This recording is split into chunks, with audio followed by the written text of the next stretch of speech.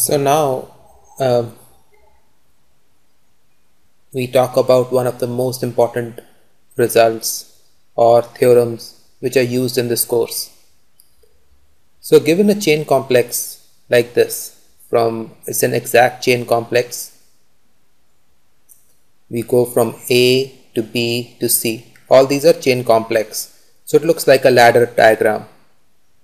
So this chain complex gives rise to an exact sequence of homology groups.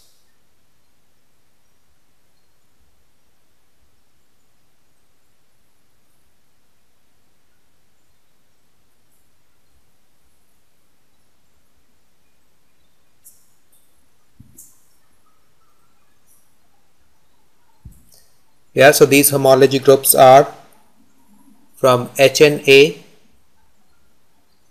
to HNB via map I star. This I star is induced from map I from chain complex A to chain complex B. I star gives map between homology groups, nth homology groups of A to B, and then similarly we have map J star. So we have this connecting homomorphism which we write as D. I think previously we wrote it in red color, delta. So this goes to Hn minus 1. We have just reduced index by 1.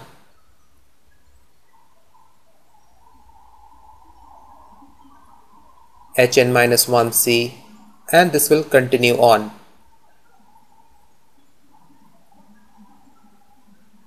So again map I star here and map J star here.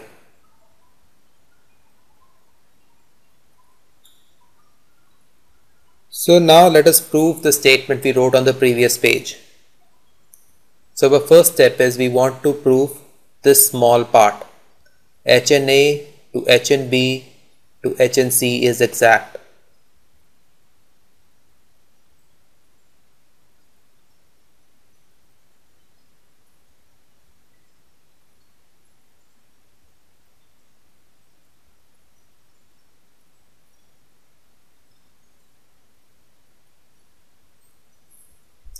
So we want to show this part is exact.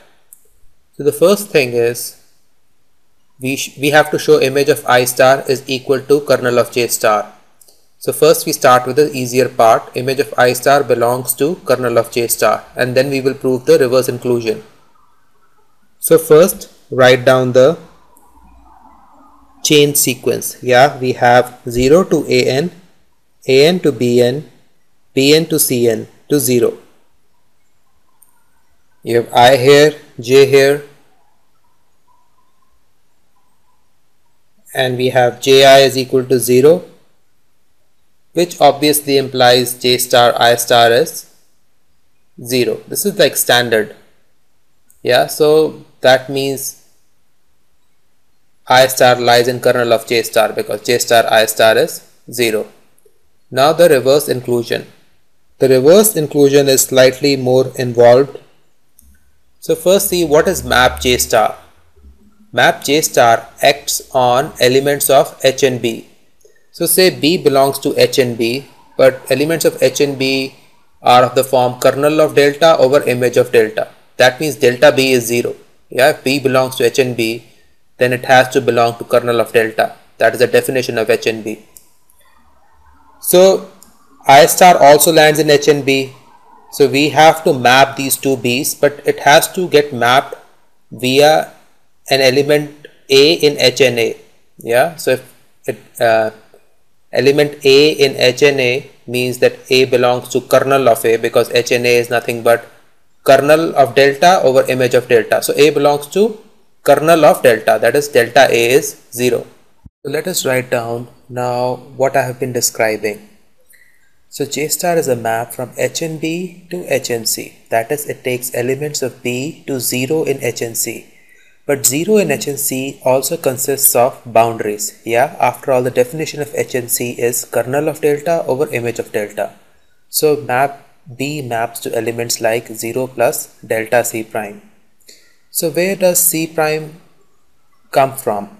since we are landing delta C prime in C, this C prime has to come from Cn plus 1. Yeah, because we are talking about H and C, and delta C prime in H and C means it came after application of map delta, so came from C prime.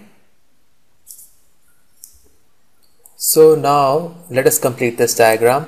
We go from Bn plus 1 to Bn, and Bn gets mapped to Cn. Yeah, so let us write down this element B in Bn also, which got mapped to delta C prime.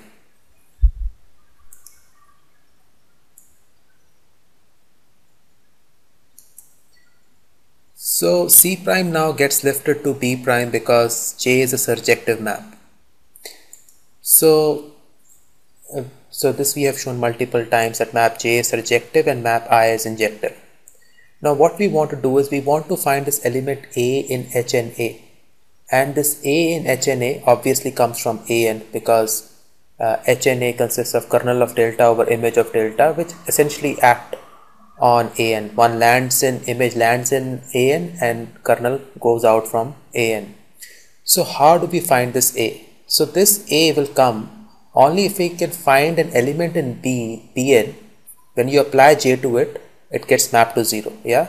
So if it gets mapped to 0, since kernel of J is equal to image of I, we will be able to get this A by lifting up the element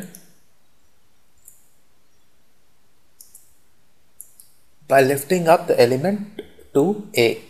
Now obviously B is not getting mapped to 0, B is getting mapped to some delta C prime. So we need to find something like this element. So I am saying B minus delta B prime, where B prime you see is taken from Bn plus 1. You apply delta to it, you get delta B prime. This is the standard trick. You always subtract delta B prime. Yeah. So delta previous image.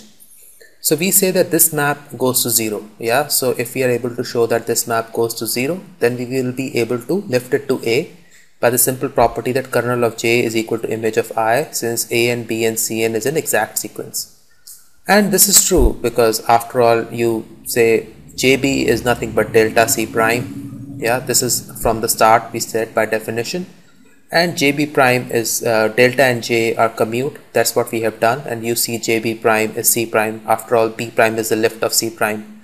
So ultimately we were able to find this element A in HNA. Now we still have to show that it is in HNA, but we have found an element A in AN. Yeah, which we wanted. Now we have to show that it lies in HNA, and for that purpose we have to show that delta A is 0.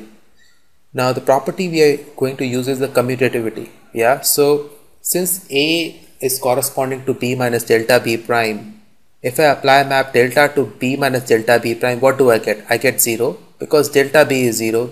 We started with B as an element of H and B, so therefore delta B has to be 0, and delta square is always 0. What about this 0? This 0 by the injectivity property will get lifted to 0.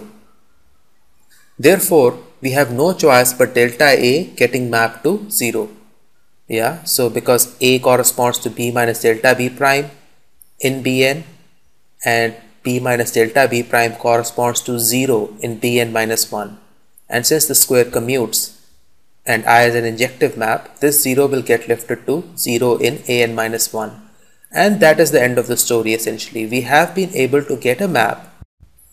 B gets mapped to B, that is from kernel of J star, you move to image of I star via element I star A. Yeah, where A belongs to HNA. And that is the end of the story. So we have been able to get a element A.